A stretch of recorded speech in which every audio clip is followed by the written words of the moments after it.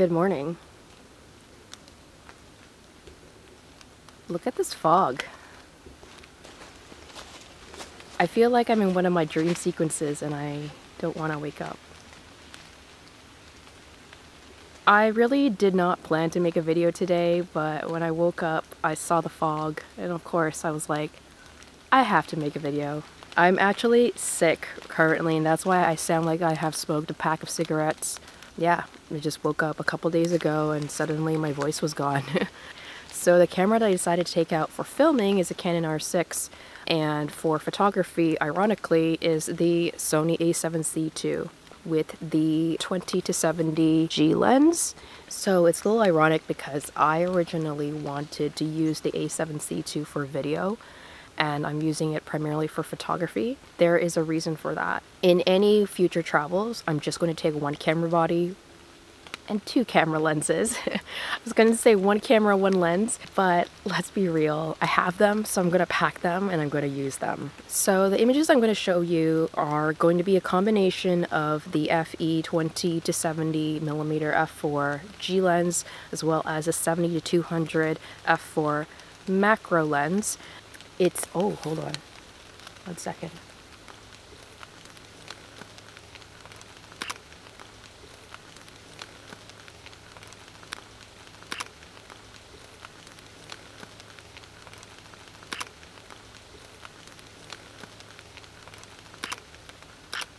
One thing I'm getting used to with the a7C is that there is no joystick.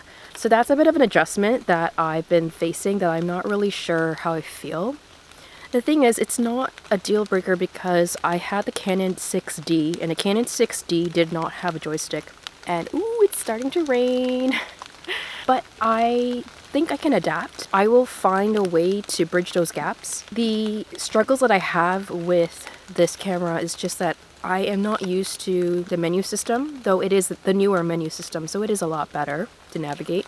The buttons and dials are in different places. When it comes to front dials, I'm used to the R6 being up here, whereas the Sony a7C II is over here. Anything that you purchase, you're going to face trade-offs, and you just have to accept that. You just have to ask yourself and take inventory and really know yourself and your shooting styles and your shooting habits. Before you buy another camera body, ask yourself, what are the top 3 or top 5 things in your camera body that you use all the time? I think it's very important to think critically about how much you value the physical dials and experience of using the camera body rather than image quality. I think image quality these days is negligible, but they're all pretty much the same, almost the same. I don't think we need to be pixel peeping anymore. I think we need to really ask ourselves, what are the buttons and dials that we very much prioritize? No firmware update is going to change the position of dials and buttons. The other thing that you need to consider is whether you're going to be happy with the lens choices. I was able to get a 70-200 macro lens with Sony. I don't think that really exists with Canon. I'm always looking around because this time last year I did see a wolf, and thankfully they were like maybe 200 feet away, or I don't know. Oh shit, it's starting to rain. I better go in now. I don't know what it's like to walk and talk with this. I don't have stabilization on, but we're gonna see. It's just trickling. Now, what was I rambling about? Oh shit, is it really raining? I think it's just wind, and the wind is knocking all the raindrops off the trees, the tree leaves. Anyways, it's really important to have everything that you need for a morning shoot at the ready the night before. Have your batteries charged, have your SD cards formatted, have the lenses you think you're going to use, and just make sure that you get a good night's sleep the night before. Be prepared to just jump into your pants and run out and make the most of it. I'm going to be taking some landscape photography workshops, and I believe a lot of them expect their attendees to wake up pretty early and be at the ready. So basically I'm doing a dry run. I want to be prepared. There's a raven taunting me. Are you done? No. Oh, it's coming towards me. Did you know that ravens can talk? Just like parrots, they can say hi. Yeah, that's what living in the woods for a few years does to you. You just kind of think everything talks to you. I've named this tree Gary.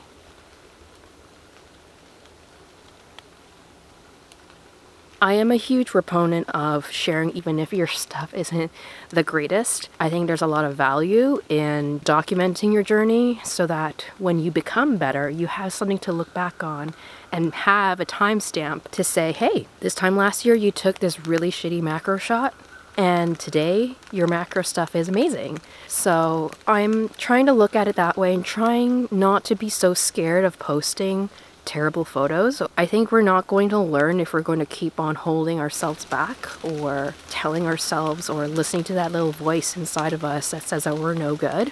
I think it's important to be comfortable with showing our growing pains. I'm gonna go get the 70-200. I'll be right back. I really love this lens. It's everything I've ever dreamed of. It's just the best focal range in my opinion. And it's got macro capabilities. Anyways, I'm going to stop talking and take some photos.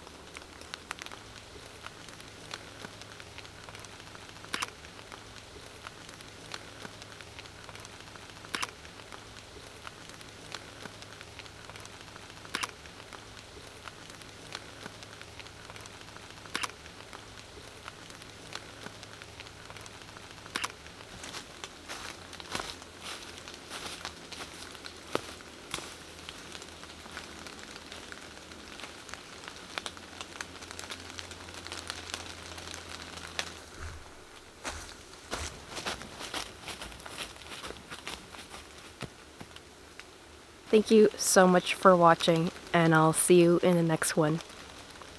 Bye!